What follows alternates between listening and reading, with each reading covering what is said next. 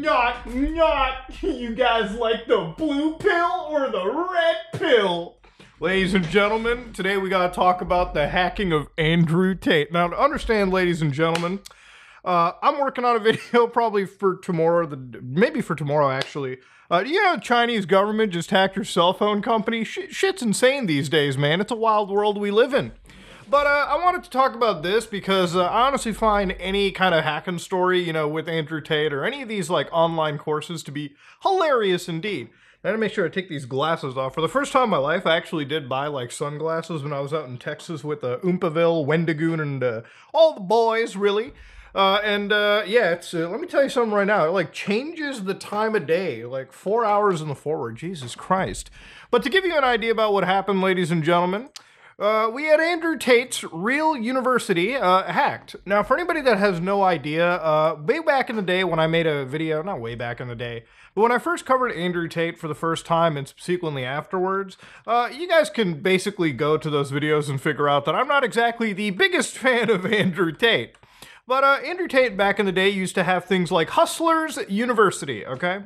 Now this isn't active so much anymore, but if you go to it, it's basically an online course that you can purchase access to that will allow you to figure out the 19 proven money-making methods to make fast cash, buy those Bentleys and the Raris and the Jets and the Gucci and the Balenciaga and everything. So yeah, you want to be rich? This is where you want to go into. But since then, it's evolved. See, Andrew Tate and much of the, you know, I guess you could say alpha red pill sphere is kind of making the Matrix one of the most popular, you know, film series of our time, so to speak. And they've created something known as the real world, you know, tool. So the real world is actually a new course by Andrew Tate where money making is a skill. We'll teach you how to master it. So again, you can join 113,000 like-minded individuals. Hustlers University is no more, okay? The assets have moved to the real world. So here's the massive upgrade here. We'll go over it real quick, okay? You can learn vital life lessons. World-class custom-built learning application. Scale from $0 to $10,000 a month as fast as possible. Master the skills you need to maximize your income, okay? Master those skills. So you open up this application, I guess, you go to the courses, and it's just, you read this book, you got your little coffee, and boom, in your mansion and everything pretty soon. So you join this network with other people that have also spent $50 to figure out how to make crazy amounts of money, and you get access to multimillionaires who are hyper-successful experts in their field. Now, to give an idea over here, the kind of courses you'll be learning is things like e-commerce, so set up your own online store, not really that wildly difficult. You've got copywriting, which is master the art of selling with words, okay? So basically go to ChatGPT, tell it to write a novel for you, and somehow flip that on Amazon enough times and you'll make a pretty penny. Or at least enough to pay back your initial investment. Capitalize your gains through the stock market, bitch! Business and finance. Crypto investing. Should you really take your advice from crypto investors in this game? I'm not entirely sure, but to be fair, that's for you to decide. The only thing I feel like these people really have an actual bonus is in fitness, because let's be honest here, these guys are some pretty fit, muscly dudes, all right? They probably got the real alpha dog ability on that. I'll give them that much right there. Now look, in the age of young men who really need some level of guidance, I don't, you know, disregard any of these people from jumping to the real world, site. And the thing is, I might make fun of it, but I understand the kind of people that these kind of programs appeal to. It's individuals that are really trying to make it and hustle in a world that is becoming more increasingly expensive as days really go on. It's a time and an age where younger people really feel like they just need more money as compared to previous generations. So if somebody who's super rich with Bugattis comes and tells you, for $50 a month, you too can learn how to be rich. You can break out of the matrix. I don't blame anybody to actually jump into these programs and try figuring things out. And maybe they might achieve some level of success, I would imagine, depending on what they do and how much effort they put into it. And anytime you look into these programs, it's like, how quickly will I make my money back? Well, it depends how seriously you take the real world. But many students made their money back in a couple of weeks. All right, fair enough. Everything is for educational purposes. It's up to each student to implement and do the work. What about people under the age of 18? Does my age really not matter? No, but we encourage anyone under the age of 18 to consult a parent or guardian before signing up. Instead of getting the newest video games just to find them boring in a week, you can join our community, start your business, and shock your friends and family by becoming the kid who's leveling up in real life. Why play GTA Online, motherfucker? Do it in reality. Not really. Don't commit crimes. So anyways, sometime over the last couple days, there was a massive hack, and the way that I ended up figuring out about this was through a site known as Distributed Denial of Secrets.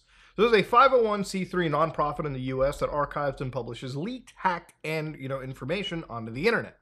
So one of them they published was Andrew Tate's The Real World. And of course, they look more and more into this, and you've got things like paramilitary election interference, you've got Israeli Defense Force documents, you've got more information from the Israeli Ministry of Justice. So if you're somebody that's interested in government leaks, like the Embassy of Ecuador, you would absolutely enjoy a website like this that provides you access to information that at one point was very highly classified. So again, in Andrew Tate's The Real World, these were chat logs. So again, it's not necessarily coursework material. So if you're somebody who doesn't want to pay $50 and just wants to pirate the material that's on The Real World, just do a Google search, okay? And I'll tell you why real quick. Previously known as Hustlers University, the logs are taken from 221 public and then, of course, 395 private chat servers, which are spread across dozens of campuses according to the site metrics. So with the amount of people that are actually registered to the website, they were apparently raking in $5.6 million monthly. So it's not so much following what's on Hustlers University, it's just making your own Hustlers University. It's basically creating your own thing where you're at the top and you just get people below you to just purchase it. That sounds very similar. No, you should just have an entire course where you're selling this information and other gullible people jump in and buy it. Okay, that's where the real money is supposed to be made.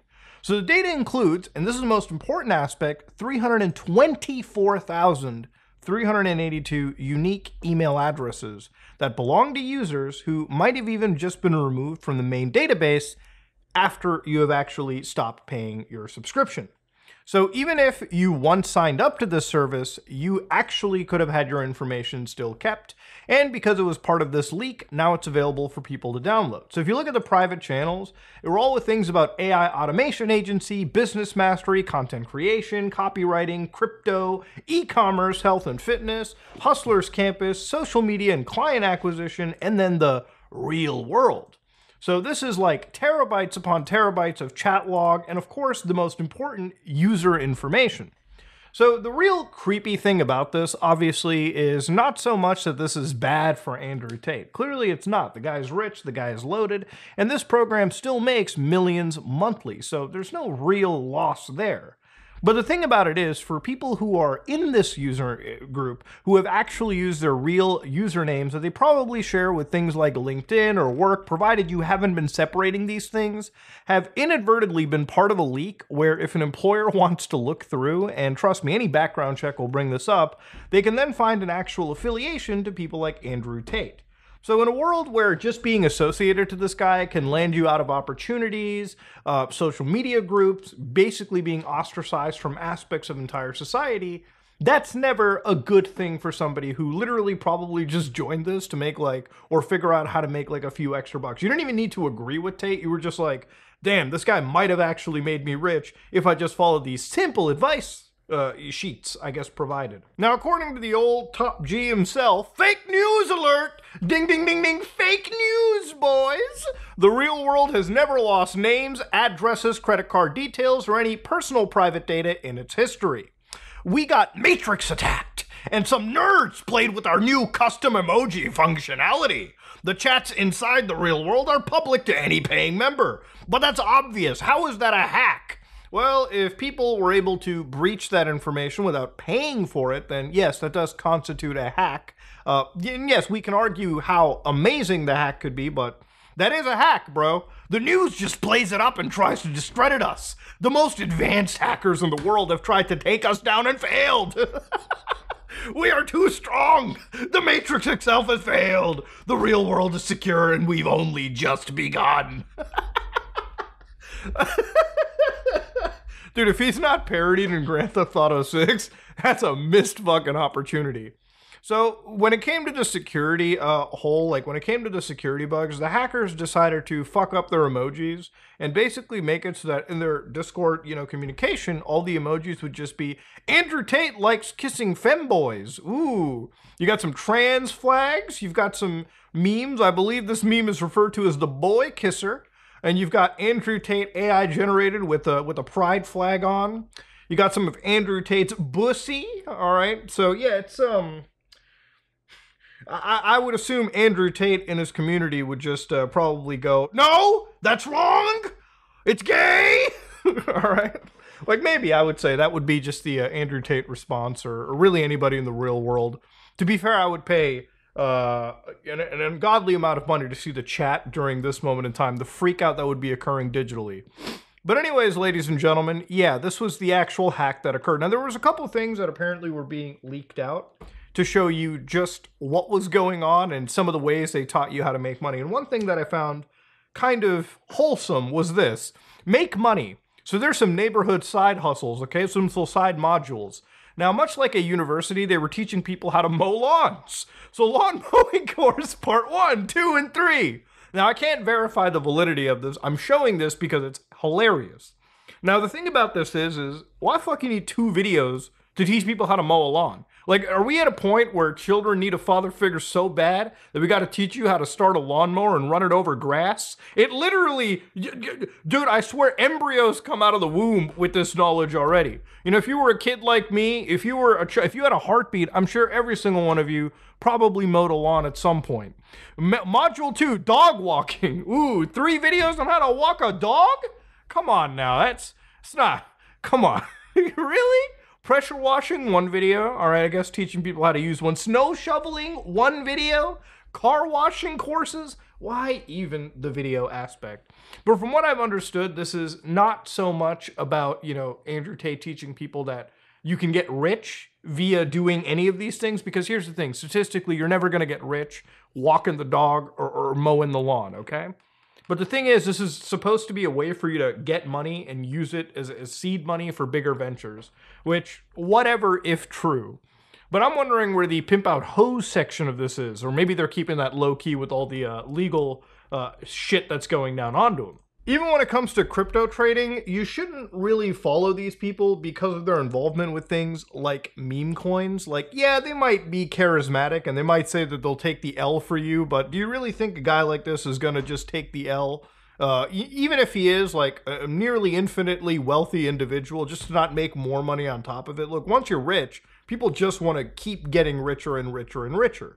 But anyways, that's a whole different point. There's a lot of research some, individuals in the crypto space have done into his coins, and it hasn't really looked all that great.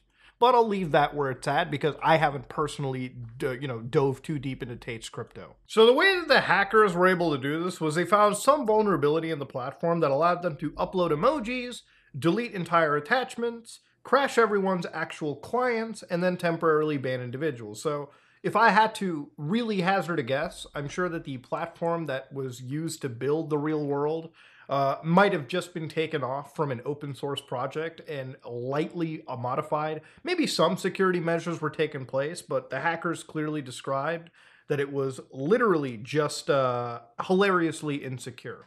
So look, at the end of the day, there's a lot of people that joined up for some pretty bargain bin advice. But what really is the headline over here is, according to, this leak, the usernames, email addresses, and chat logs were leaked. And while chat logs aren't really the biggest of the deal, depending on what's in them, the email addresses is the biggest part. I'm going to give you guys a real great tip to end this video on. If you're ever signing up for something where you abso-fucking-lutely need to have, like, your email, just make a burner email, dog! Okay? Are you signing up for a shady website on the internet? Are you signing up for something social media related? Are you signing up for, I don't know, an adult website? Just use a separate email address, okay? Don't get caught lacking and actually go sign up for services where people can tie them to your professional identification or your identification at all. This is some of the dumbest shit that I've ever seen. But, it doesn't really shock me. Andrew Tate's university got hacked and people laughed. If you like what you saw, please like, comment, and subscribe. Dislike if you dislike it. Soon we'll be looking at the Chinese government hacking into our cell phones. or more specifically, our cell phone companies, which is also pretty bad. Anyways, I am out.